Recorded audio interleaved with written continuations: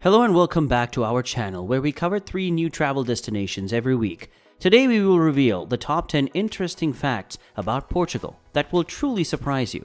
So sit back and grab your preferred beverage as we dive right into the video. Number 10. Oldest European country.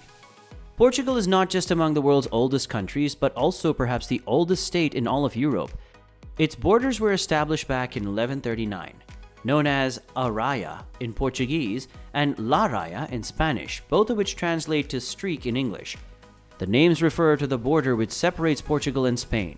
Around 1200 BC, the Phoenicians landed in Lisbon thanks to its advantageous trading location. Portugal also possessed one of the largest and longest-lasting empires spanning from Brazil to China. From the conquest of Ceuta in 1415 to the transfer of Macau in 1999, even Rome is supposedly 4 centuries younger than Lisbon.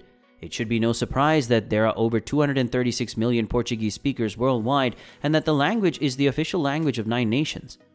Number 9. Portugal is responsible for approximately half of the total cork production globally. The cork, together with the bacalhau and the Barcelos rooster, is one of the most recognizable symbols of Portugal. One of the fascinating aspects of Portugal is that it is the site of the largest cork forest in the world and accounts for more than 70% of the country's cork exports. Therefore, you can go shopping for stunning cork handbags and coasters at a Portugal street market. You might even find surfboards made of cork. The cork tree, known locally as the sobrero, is well protected in Portugal. The culture there appears to have developed over time to find as many applications for cork as possible.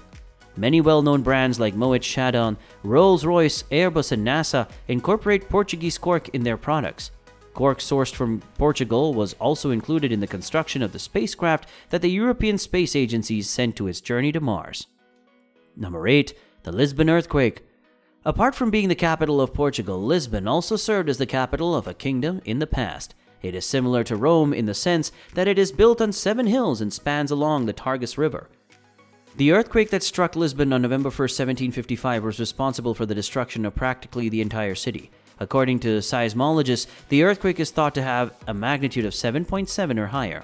The earthquake triggered a tsunami that was 6 meters high, which led to the drowning of thousands. Considered one of the harshest earthquakes in human history, the death toll in Lisbon ranged between 12,000 and 60,000 persons, making it the worst earthquake to hit Portugal.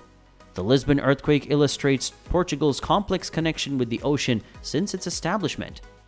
Number 7. Lisbon is home to the oldest running bookstore in the world.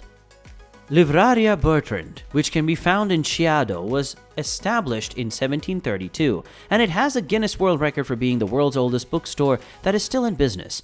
The first shop was leveled by an earthquake in 1755, however in 1773 it was reconstructed at the present site. The Bertrand, which has a history dating back more than 250 years and was initially a little business owned by Peter Faure, was a popular gathering place for Portuguese intellectuals across the decades. In 2010, the bookstore was incorporated into the Porto Editora group, and shortly after that, outlets were opened across the nation. Out of all, the branch located in Lisbon is an important historical and cultural site for readers. Number 6. The oldest university in the world. The University of Coimbra was founded in 1290 in Portugal by the king, Dom Dinis. It has earned the status of one of the world's oldest universities. The university soon attained some reputation throughout Europe, and Portuguese physicians were frequently found in the palaces of European rulers.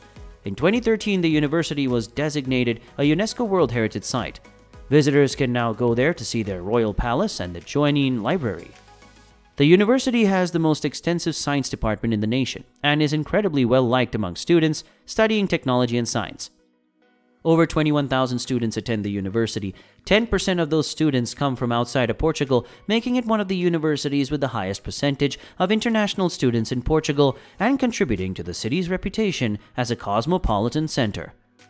The institution places equal importance on tradition as on modernity and innovation in keeping up with its long and illustrious history of 700 years. Number 5. Country of tiles. Traditional azulejo tiles come in blue and white, making them a staple of Portuguese architecture. The streets, houses, and monuments of Portuguese cities are often decorated with these ceramic tiles with a blue finish that date back to the 14th century. Azulejos are frequently seen in Portuguese private residences and public spaces like railway stations, hotels, and fountains. To protect the city's cultural legacy, it became illegal in 2013 to demolish any building in Lisbon that had an exterior decorated with these tiles. These tough tiles were not first made for their aesthetic value, but to serve the practical aim of preventing damage to the walls of homes due to cold weather. Number 4. Largest surface waves. Nazaré is a place to surf enormous waves in Portugal. It has broken world records and permanently earned a position on the World Surf League Big Wave Tour. Rodrigo Coxa of Brazil presently holds the title of the largest wave surfer in history, having caught a wave about 25 meters tall in 2017 at Praia do Norte in Nazaré, beating the previous record of Garrett McNamara set at 23.77 meters or 78 feet. Portugal has a mild temperature and 800 kilometers of the Atlantic coastline. Monster waves are frequent due to the geography and climate of the region, drawing surfers from around the world. Number 3. Europe's longest suspension bridge is in Portugal. The Vasco da Gama Bridge is a cable bridge that spans the Tagus River and can be found in the city of Lisbon. A Portuguese explorer, Vasco da Gama, inspired the name of the bridge.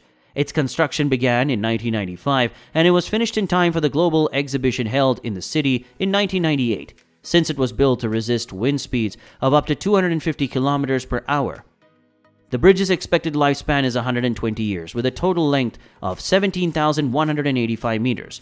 The Vasco da Gama Bridge stands on top of the list of the longest suspension bridges in Europe. Number 2. Portugal faced the longest dictatorship in the history of Europe.